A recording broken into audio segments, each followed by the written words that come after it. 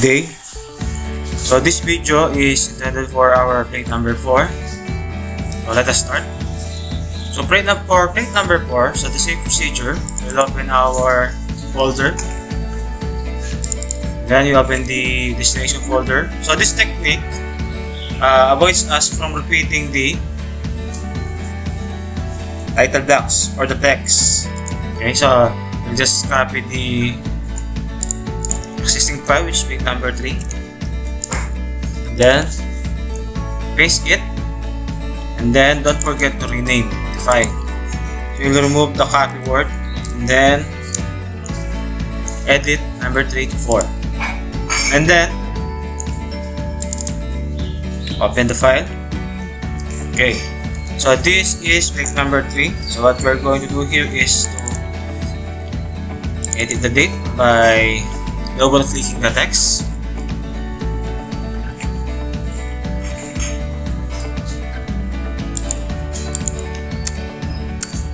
And then you change the date. For example, today, the day today is January 12. And then what we're going to do now is so let us first check the design.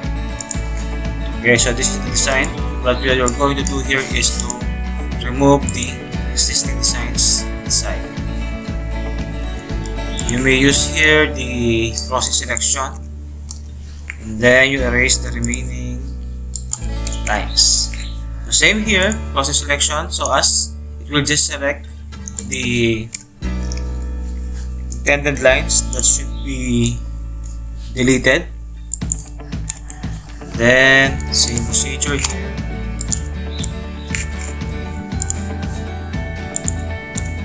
Delete all unnecessary lines. Okay, so we have 4 half circles here. This is the center, and then this will be the radius. Okay, let's go back to our AutoCAD application. Okay, so here again, let us check the design. This is the overlap. And then we'll be using the trim. This time we'll use the crossing selection. Okay, so this will be the overlap. So the same procedure with our first date regarding the basket design. Okay, so that's it. So this, nag-overlap siya. Dito, nag-under. Nag-over ulit siya dito, and then nag-under. Okay. Next is creating, tulad na nandito, half circle, and then this is the center. This will be the radius. So type C, and then see to it your perpendicular in the OSNAP is activated.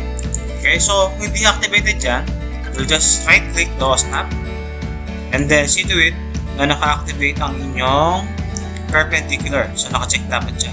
Okay, so just click this one, and then para ma-activate siya. Okay, next, trim, and then offset by 5. So you'll repeat the same procedure. So for this one, I'll just use the mirror command, and then sa taas, you'll repeat the same procedure. Then you will trim, create the half circle, offset 5. Okay, then I just use the mirror command for me to create a mirror image of the first design. So as you can see, dikit na dikit yan. Hindi super yan. Next is, paano natin gagawin yung basket dito? So dito makikita natin, nag-overlap siya. Sabi mag-under siya dito. So alternating design siya, no? So again, using the command trim, enter. So since nag-over siya dito, so dapat dito, mag-under siya. So we'll delete this one. Okay, so the same here, nag-tap siya dito, so under siya dito. Okay, and so on. So pare-pareho lang yung design dyan.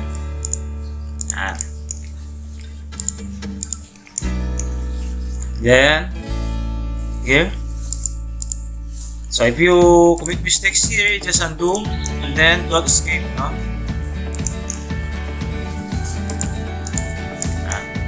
Then this will be over. Okay, so that's it for our first design. So we'll now proceed with the second design. For our second design, so the first step will be creating a half circle and then this one. Okay, then trim, then offset by 5 millimeters. Then use the mirror command, then type C again, and then trim, and then we'll use the offset.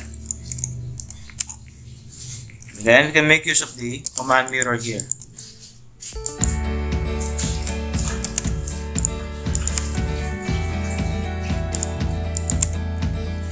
Okay, and then what you're going to do for us to close the corners is the use of command fillet. Okay, so the same procedure here.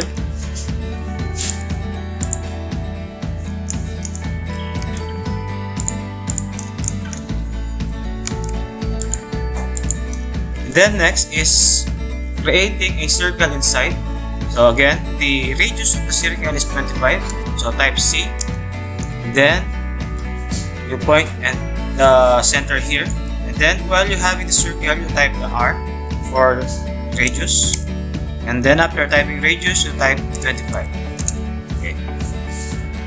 And then you offset it by 5 millimeters.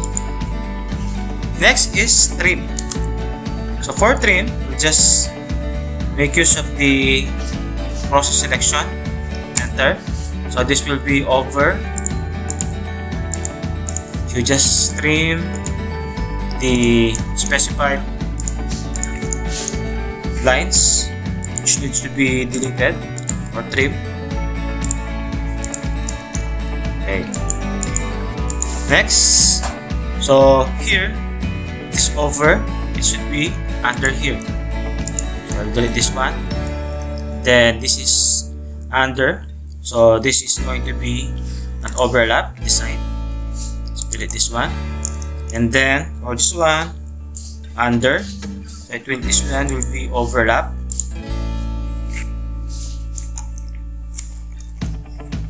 Next is this one is underlap, so this is going to be an overlap design. Then erase and install this. Okay, so that's it for our second design. We'll now proceed with our third design for our plate number 4. For our design number 4, so it will look like this. Again, the radius of the circle here, if you are going to measure it with the use of your ruler, this is 30. Okay, so the diameter is 60, the radius is 30. Okay, and then it consists of 1/4 circle, 4 sets. Okay, let's proceed.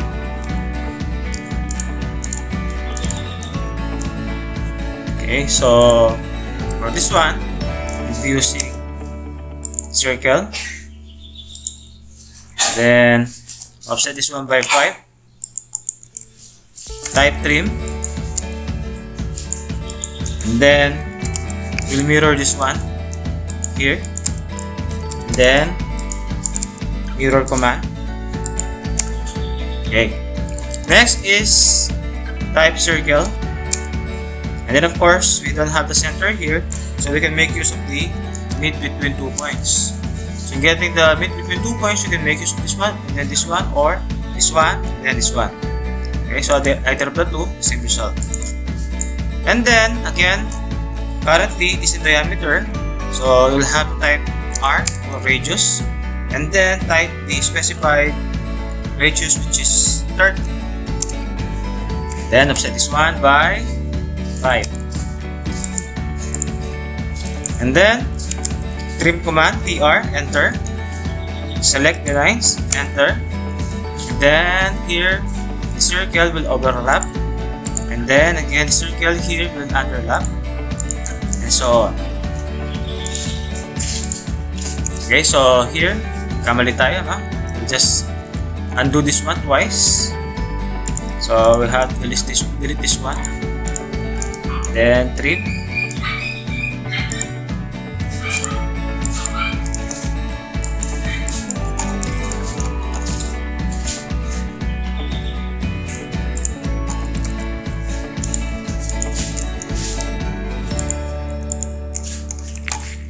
Then escape. Okay, so check the design kung meron tayong mali dito. Then you can also check your template. So we'll now proceed with the design number 4.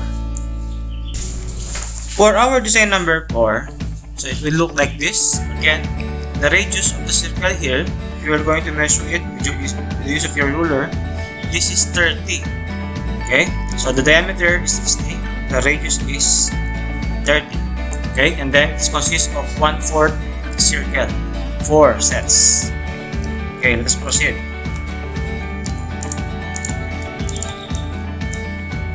Okay, so for this one, we'll be using circle. Then offset this one by 5. Type trim. And then we'll mirror this one here. And then mirror command. Okay. Next is type circle. And then of course, we don't have the center here, so we can make use of the mid between 2 points. So in getting the mid between 2 points, you can make use of this one, and then this one, or this one, and then this one. Okay, so either of the two, same result. And then, again, currently is in diameter, so you'll have to type R for radius, and then type the specified radius, which is 30. Then offset this one by 5. And then trim command, TR, enter. Select the lines, enter. And then here the circle will overlap. And then again the circle here will underlap. And so on. Okay, so here, kamali tayo, ha? We'll just undo this one twice. So we have to delete this one. Then trim.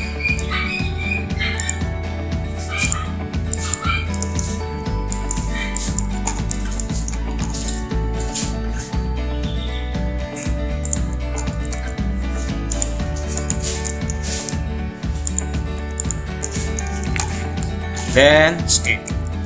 Okay, so check the design kung meron tayong mali dito. Then you can also check your template. So we'll now proceed with the design number 4. For our design number 4, so it will look like this, as you can see in our template. Okay, so buksan na natin.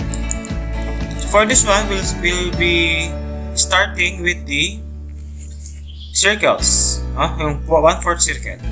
Tulad dito, gusto na natin to. So type C, and then you can immediately trim this one, and then offset this one by 5. Then mirror, MI, enter. Object, select object, enter. And then mirror line, situate na naka-ortho kayo para magawa nyo to. Enter. Then the same mirror, and then mirror line, enter. Okay. Next, we'll have this one. So this time we'll be needing half circles. So type C, and then PR. So this is the cutting edges. There's no need for you to select everything here kasi nga pag sinelect nyo lahat to using the crossing selection, ganyan nyo you'll delete one by one instead of by deleting only once. Okay? So trim, isa lang ang siselect natin since natanggalin natin is the cutting edges. Enter. Then escape. Offset. Since nakaset ng pipe yan, enter nyo na lang. Okay? Next is mirror again. And then type circle again. For us to create a half circle, trim. Then offset this one by 5. Then again, mirror. Okay? The next thing to do is, i-fillet muna natin to. Okay? So type F. So since AutoCAD remembers your previous command, just enter D or spacebar. Pwede. Yan. So there's no need for you to type again fillet. So just have to enter since AutoCAD remembers your previous command. Next, magsimula yung overlap. So I think here. So let us check the design. Yan, tama.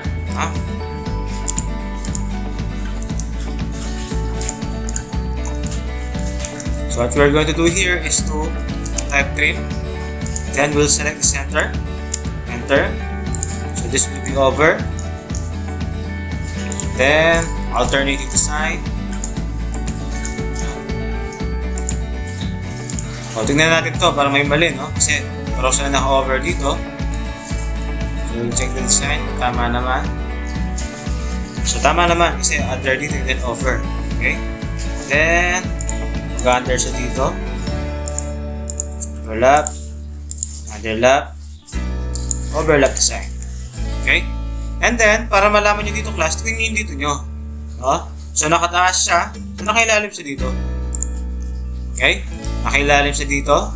So magiging taas siya dito. Tataas siya. Next, the same. Underlap siya dito. So mag-over siya dito. Then, naka-over siya. So ibig sabihin, we'll have to delete this one. Okay? Keep it. Okay. Yan. So escape. We'll now proceed with our fifth design. Okay, we'll now proceed with our fifth design. This design is consists of all circles. So let us first create this fourth circle.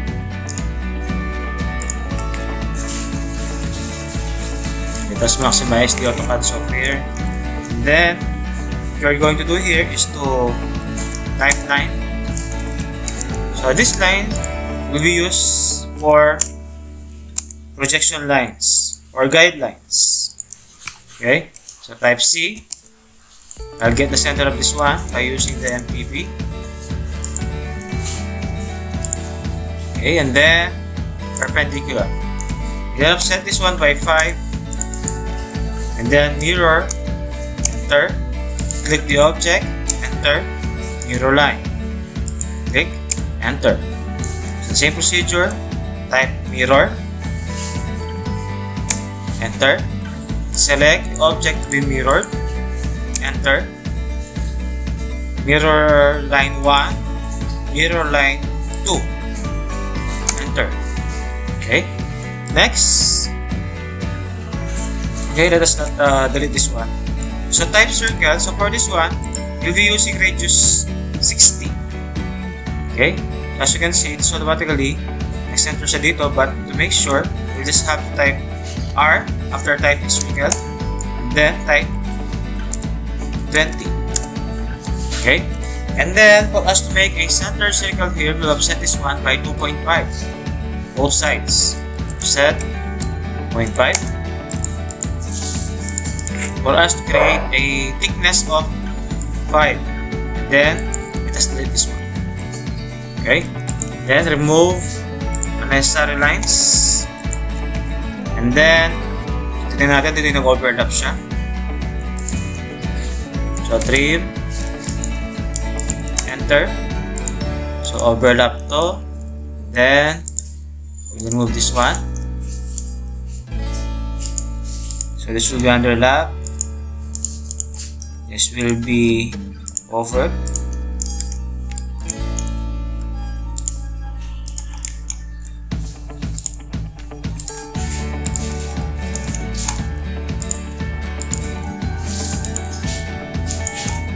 Okay. So that's it for our design number 5. We'll now proceed with our design number 6. Alright, we'll now proceed with our design number 5. So as you can see here, ganito yung itsura niya.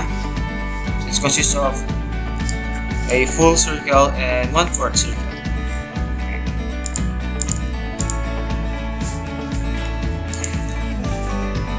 So let us first create the circle here. Type MTP for us to get the center of the circle. Then offset by 5. Offset 5. Okay. Then let us check the design. So for this one, this will be the center and then this will be the radius. So type C. Then type C again. Then type P to trim. You select this one, then this one. Then you delete the circle outside. Okay. So same procedure. Type C. Center. Radius. Then type C again. This is the center and this is the radius. Then type F or trim rather. Okay. Next is to offset this one by 5. Then fillet this one. Same procedure with the other one. Set 5, then F. Okay. Next is identifying the design. So the circle overlaps here. Okay, we'll select all the object using the trim. Type trim. Enter. Then let us check the design. So we'll start overlap here. So let us check it again. We'll delete this one.